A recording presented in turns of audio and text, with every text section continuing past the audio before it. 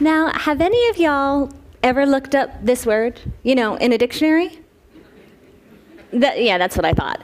How about this word? Here, I'll show it to you.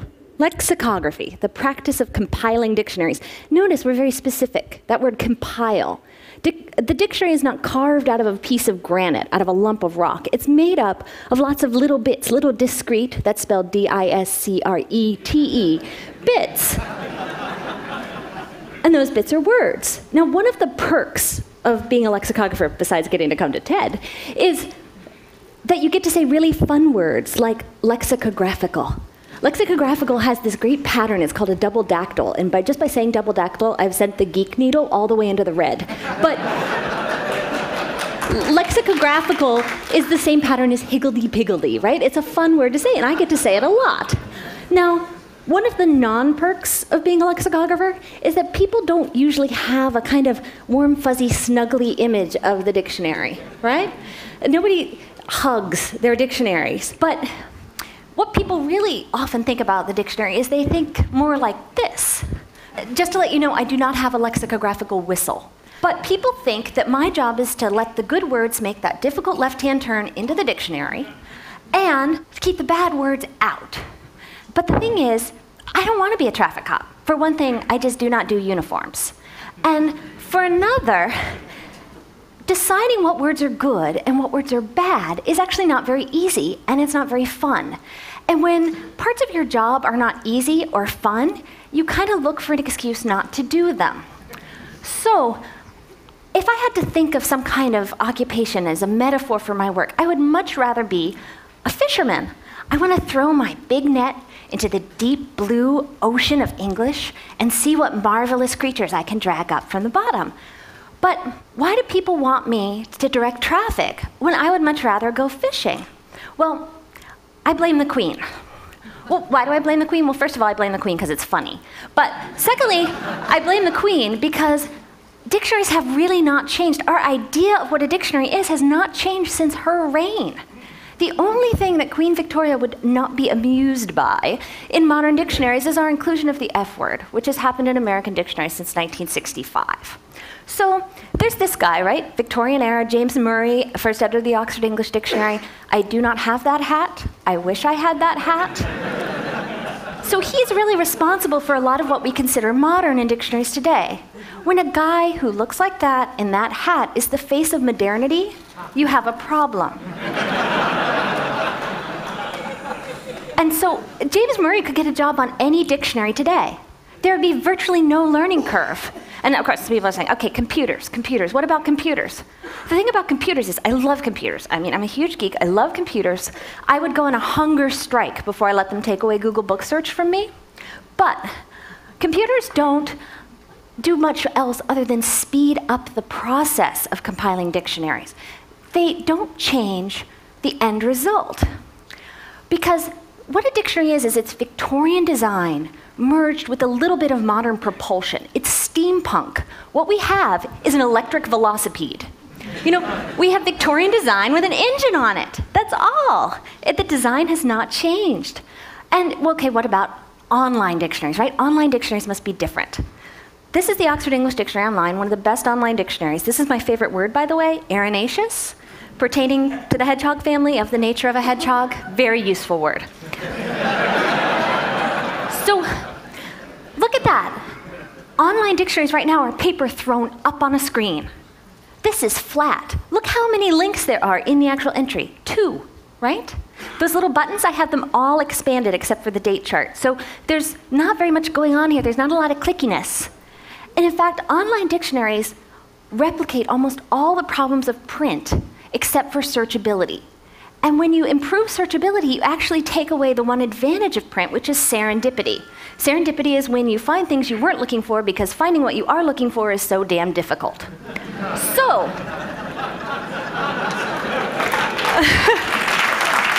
now, when you think about this, what we have here is a ham butt problem. Does everybody know the ham butt problem? Woman's making a ham for a big family dinner. She goes to cut the butt off the ham and throw it away, and she looks at this piece of ham, and she's like, this is a perfectly good piece of ham. Why am I throwing this away? She thought, well, my mom always did this. So she calls up Mom, and she says, Mom, why'd you cut the butt off the ham when you're making a ham? She says, I don't know, my mom always did it. So they call Grandma, and Grandma says, my pan was too small.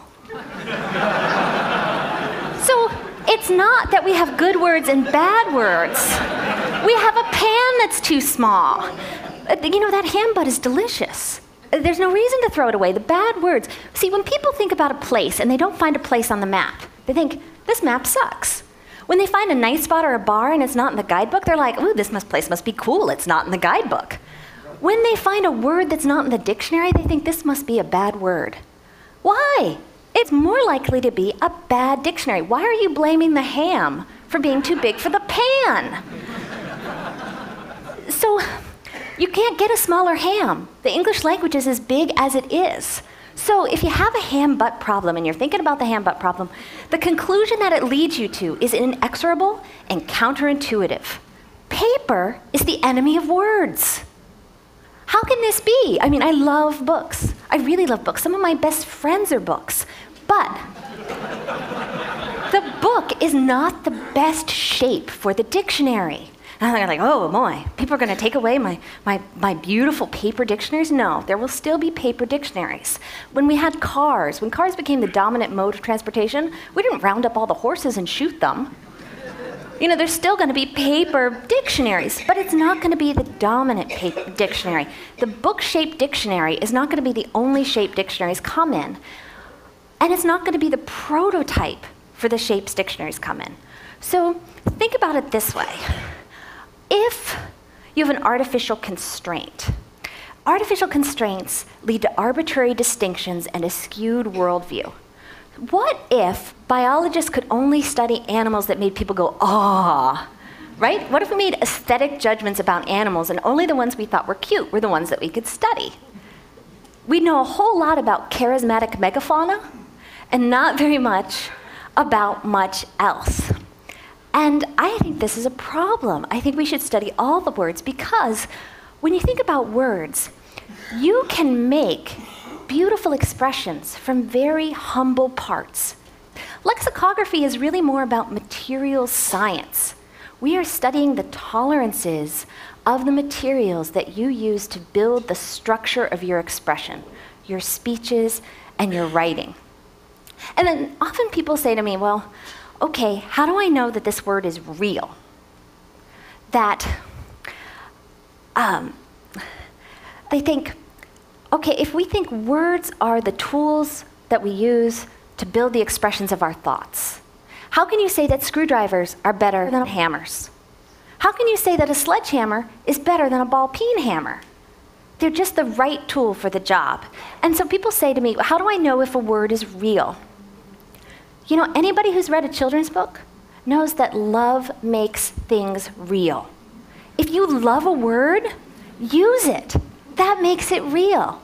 Being in the dictionary is an artificial distinction. It doesn't make a word any more real than any other way. If you love a word, it becomes real. So if we're not worrying about directing traffic, if we've transcended paper, if we are worrying less about control and more about description, then we can think of the English language as being this beautiful mobile. And anytime one of those little parts of the mobile changes, is touched, anytime you touch a word, you use it in a new context, you give it a new connotation, you verb it, you make the mobile move. You didn't break it. It's just in a new position, and that new position can be just as beautiful. Now, if you're no longer a traffic cop, the problem with being a traffic cop is that there can only be so many traffic cops in any one intersection, or the cars get confused, right? But if your goal is no longer to direct the traffic, but maybe to count the cars that go by, then more eyeballs are better. You can ask for help. If you ask for help, you get more done. And we really need help. Library of Congress, 17 million books, of which half are in English. If only 1 out of every 10 of those books had a word that's not in the dictionary in it, that would be equivalent to more than 2 unabridged dictionaries. and I find an undictionaried word, like a word like undictionaried, for example, in almost every book I read. What about newspapers? Newspaper archive goes back to 1759. 58.1 million newspaper pages. If only 1 in 100 of those pages had an undictionaried word on it, it would be an entire other OED. That's more than 500,000 more words. So that's a lot. And I'm not even talking about magazines. I'm not talking about blogs. And I find more new words on Boing Boing in a given week than I do in Newsweek or Time. There's a lot going on there. And I'm not even talking about polysemy, which is the greedy habit some words have of taking more than one meaning for themselves. So if you think of the word set, a set can be a badger's burrow, a set can be one of the pleats in an Elizabethan ruff, and there's one numbered definition in the OED. The OED has 33 different numbered definitions for set. Tiny little word, 33 numbered definitions. One of them is just labeled miscellaneous technical senses. Do you know what that says to me? That says to me it was Friday afternoon and somebody wanted to go down the pub. That's a lexicographical cop-out to say miscellaneous technical senses. So we have all these words, and we really need help. And the thing is, we could ask for help. Asking for help's not that hard. I mean, lexicography is not rocket science. See, I just gave you a lot of words and a lot of numbers, and this is more of a visual explanation. If we think of the dictionary as being the map of the English language, these bright spots are what we know about, and the dark spots are where we are in the dark. If that was the map of all the words in American English, we don't know very much. And we don't even know the shape of the language. If this was the dictionary, if this was the map of American English, look, we have a kind of lumpy idea of Florida, but there's no California. We're missing California from American English. We just don't know enough, and we don't even know that we're missing California. We don't even see that there's a gap on the map. So, again, lexicography is not rocket science. But even if it were, rocket science is being done by dedicated amateurs these days. It can't be that hard to find some words. So, now scientists in other disciplines are really asking people to help, and they're doing a good job of it. For instance, there's eBird, where amateur bird watchers can upload information about their bird sightings, and then ornithologists can go and help track populations, migrations, etc. And there's this guy, Mike Oates. Mike Oates lives in the UK. He's a director of an electroplating company. He's found more than 140 comets. He's found so many comets, they named a comet after him. It's kind of out past Mars. It's a hike. I don't think he's getting his picture taken there anytime soon. But he found 140 comets without a telescope. He downloaded data from the NASA SOHO satellite, and that's how he found them. If we can find comets without a telescope, shouldn't we be able to find words? Now, y'all know where I'm going with this, because I'm going to the internet, which is where everybody goes. And the internet is great for collecting words, because the internet's full of collectors. And this is a little-known technological fact about the internet, but the internet is actually made up of words and enthusiasm. And words and enthusiasm actually happen to be the recipe for lexicography. Isn't that great? So, there are a lot of good word collecting sites out there now, but the problem with some of them is that they're not scientific enough. They show the word, but they don't show any context. Where did it came from? Who said it? What newspaper was it in? What book? Because a word is like an archaeological artifact. If you don't know the provenance or the source of the artifact, it's not science. It's a pretty thing to look at. So a word without its source is like a cut flower. It's pretty to look at for a while, but then it dies too fast. So this whole time I've been saying the dictionary, not a dictionary or dictionaries. And that's because, well, people use the dictionary to stand for the whole language. They use it synecdochically. And one of the problems of knowing a word like synecdochically is that you really want an excuse to say synecdochically. And so this whole talk has just been an excuse to get me to the point where I could say synecdochically to all of you, so I'm really sorry. But when you use a part of something, like the dictionary is a part of the language, or a flag stands for the United States, it's a symbol of the country, then you're using it synecdochically. But the thing is, we could make the dictionary the whole language. If we get a bigger pan, then we can put all the words in. We can put in all the meanings. Doesn't everybody want more meaning in their lives? And we can make the dictionary not just be a symbol of the language, we can make it be the whole language.